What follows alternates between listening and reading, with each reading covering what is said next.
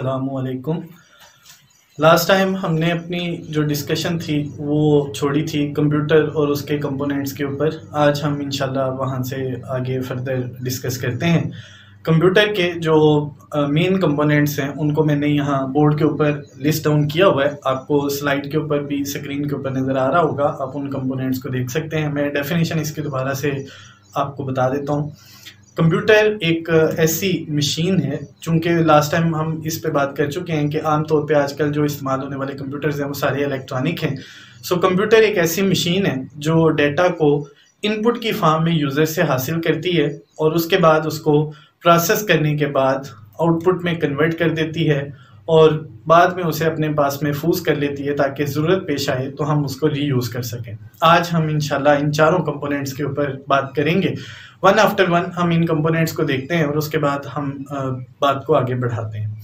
सबसे पहले हम बात करते हैं जो पहला कंपोनेंट यहाँ बोर्ड के ऊपर आपको नज़र आ रहा है, स्क्रीन के ऊपर भी आपको ये नज़र आ रहा होगा। आप उस कंपोनेंट को देखें और समझने की कोशिश करें।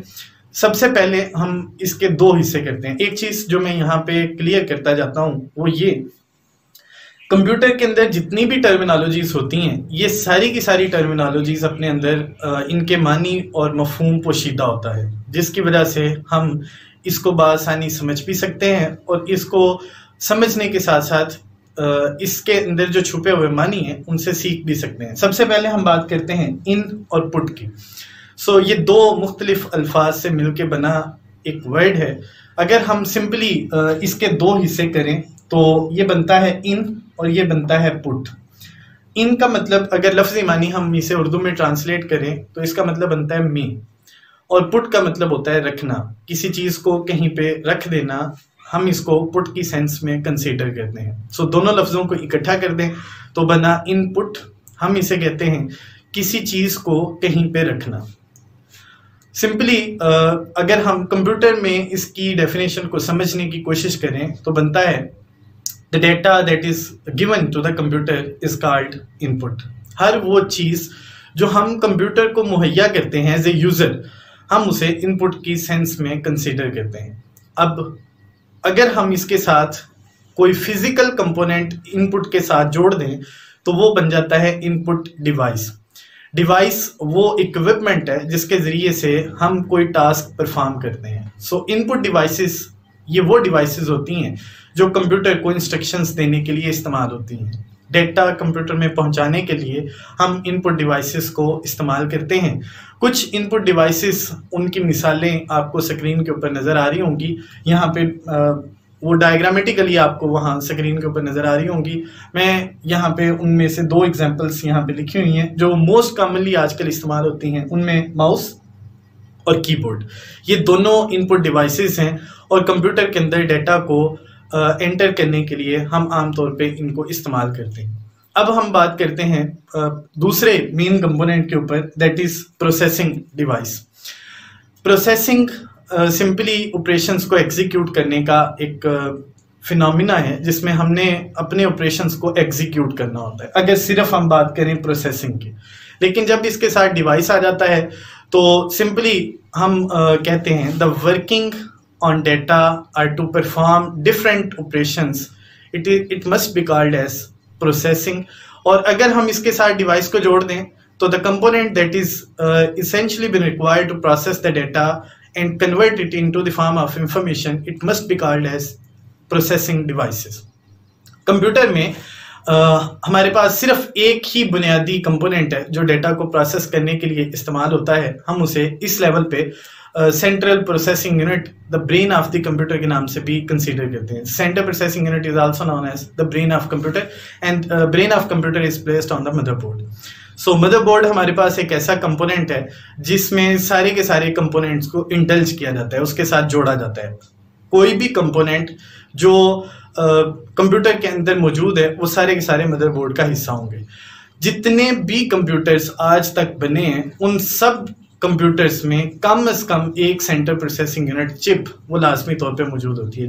ये चिप ही डेटा को प्रोसेस और एग्जीक्यूट करने के लिए रिस्पॉन्सिबल होती है।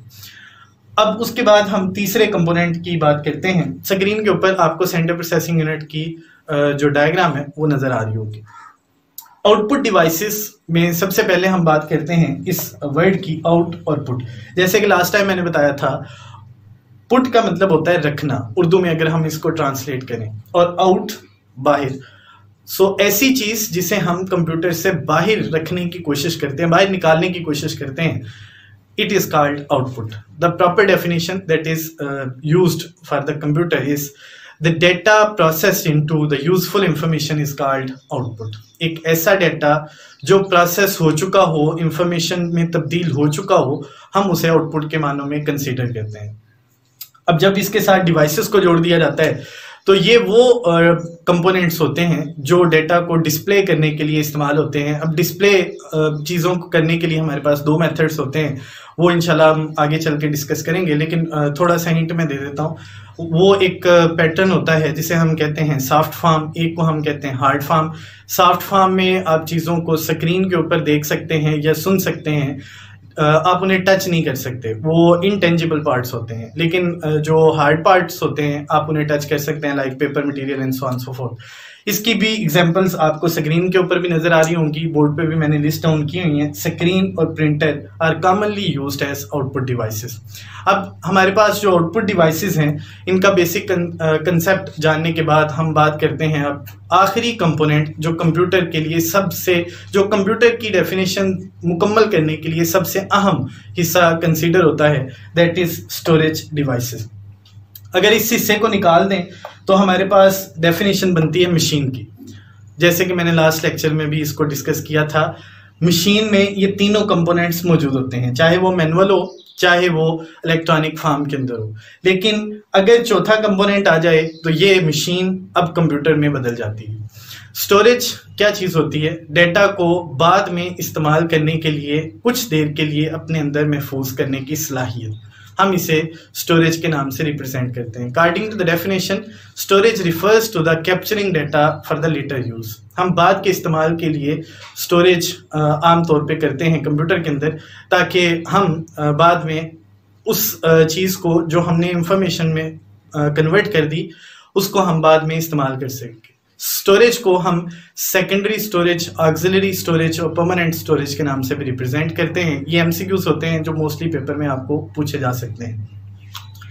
सेकेंडरी स्टोरेज, ये कंप्यूटर में चूंकि बात हो रही थी परमानेंट स्टोरेज की, तो सेकेंडरी स्टोरेज कंप्यूटर के अंदर आमतौर पे रेजिडेंट होती है और जब हम चाहें उसको रीयूज़ कर सकते हैं। यहाँ कॉमन एग्जांपल्स उसकी मैंने लिखी हुई हैं, स्क्रीन के ऊपर भी आपको ये नज़र आ रही होंगी। हमारे पास मोस्ट कॉमन स्टोरेज डिवाइसेस में hard disk, USB flash, media, CD, DVD और इस तरह के मीडियाज आ जाते हैं जिनके ज़रिए से हम कंप्यूटर के अंदर डेटा को एक लंबे अरसे तक महफूज रख सकते हैं।